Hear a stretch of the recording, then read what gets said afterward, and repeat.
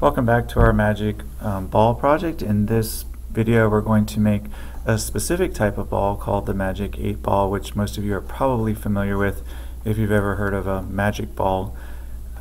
So let's get started. We're going to create a new class for this specific ball. So we're going to say magic 8 ball. So public class magic 8 ball extends magic ball.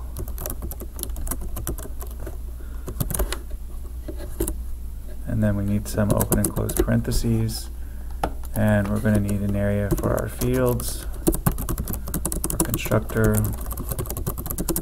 and our methods. And then we're going to create an array to hold our answers. So we're going to say string open and close brackets answers. So we'll declare the array for our answers in the fields, and then when we create the ball we will add the answers to our array. So we're going to say public magic 8 ball, and then in our array we're going to say answers is equal to new string, and we'll have 20 answers in this ball. And you can find a list of these answers online like in Wikipedia if you look under magic 8 ball. So now we'll assign a particular answer at a particular location. So we'll say answers at 0 is equal to our string it is certain.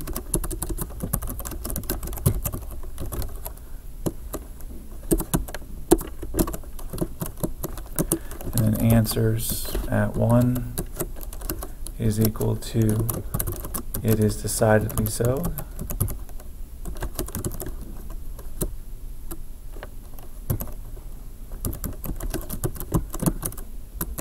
And then answers at 2 is equal to without a doubt. And answers at 3 is equal to yes, definitely.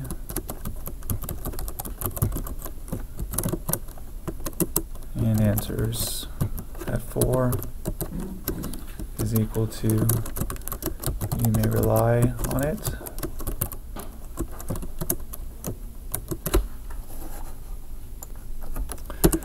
And answers at 5 is equal to as I see it.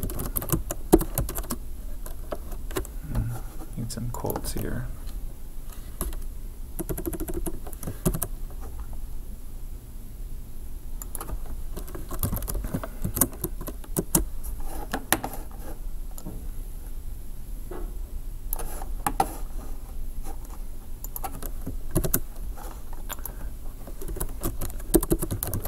Answers at 6 is equal to most likely.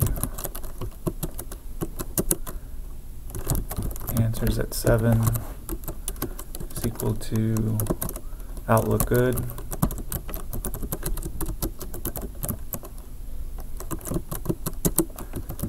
Answers at 8 is equal to signs point to yes.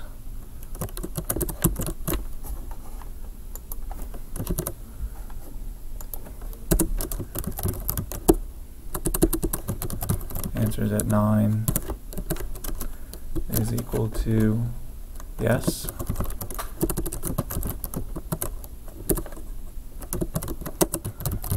Answers at 10 is equal to reply hazy. Try again.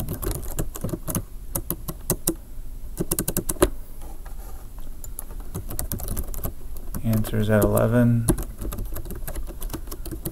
is equal to ask again later.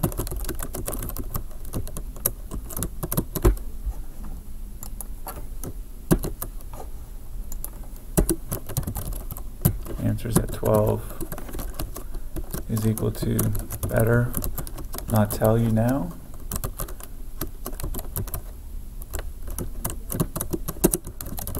Answers at 13 is equal to cannot predict now.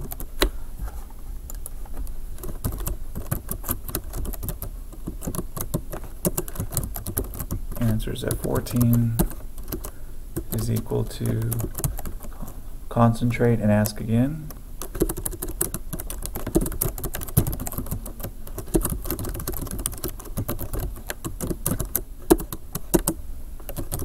Answers at 15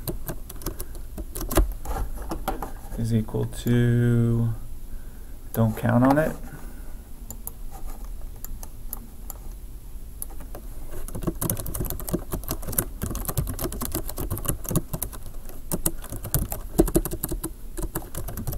Answers at 16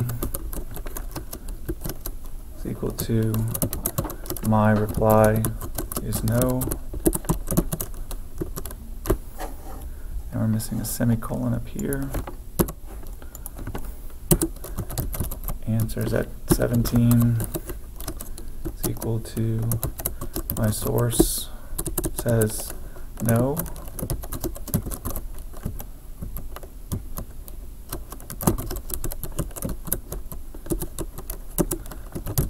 Answers at 18 equal to Outlook not so good, and answers at 19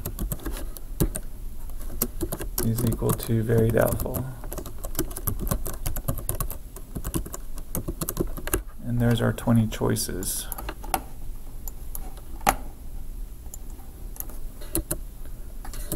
I'm going to go ahead and then save this. And I'm just going to call this Magic 8 Ball, of course, because that's the name of our class.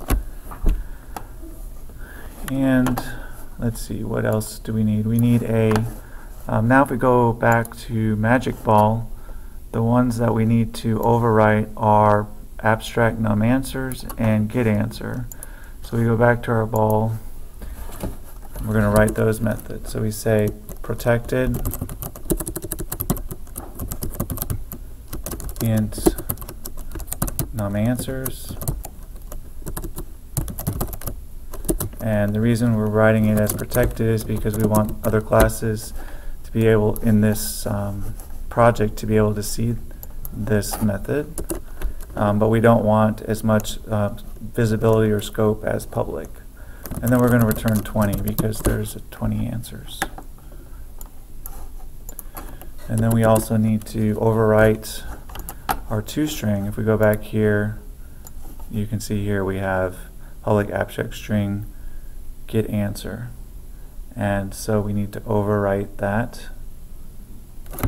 And if you want these in the same order as in your subclass, we can just move this down here, and then you can see that they'll be in the same order here in Magic 8 Ball, so there's no confusion. So we'll say public string get answer,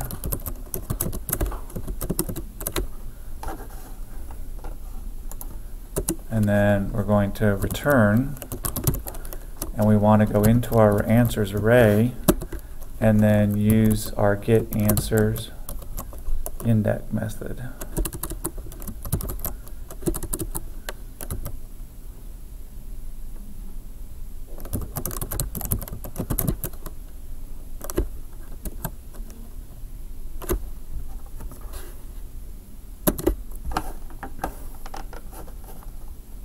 And actually, I believe it's called get answer instead of get answer index.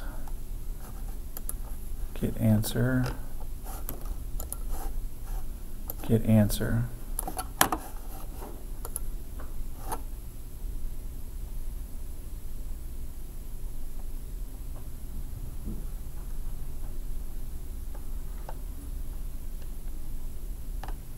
Actually, we need another method in here. We need get answer index.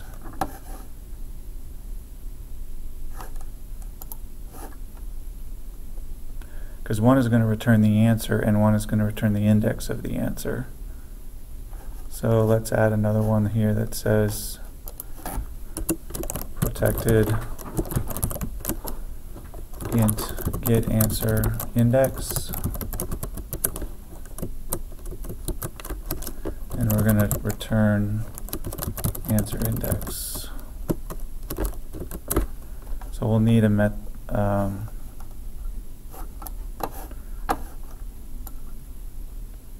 no, I believe that answer is the same as answer index. Let's just go ahead and change it so there's no confusion about the answer, which is going to be the text and the index to the array. So here this is going to be answer index, and we're returning answer index.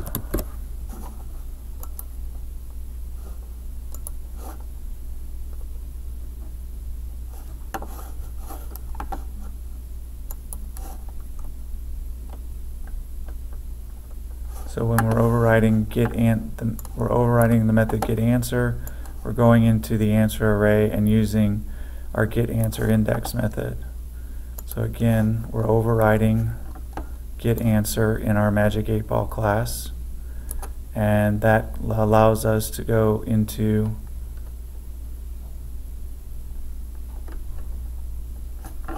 our getAnswer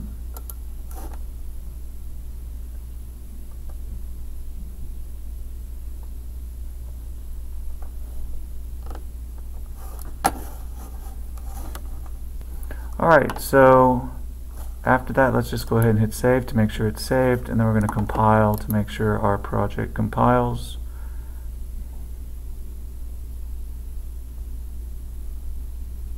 And we'll check out to see if we have any errors that we need to fix.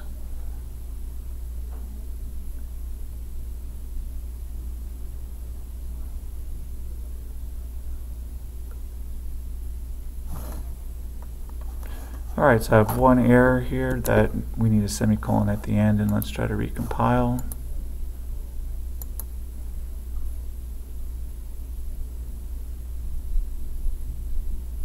And it looks like we've compiled with no errors. So if you have any errors, take a couple minutes to fix it before going on to the next step. In the next video, we'll be doing our UI for the Magic 8-Ball. See you next time.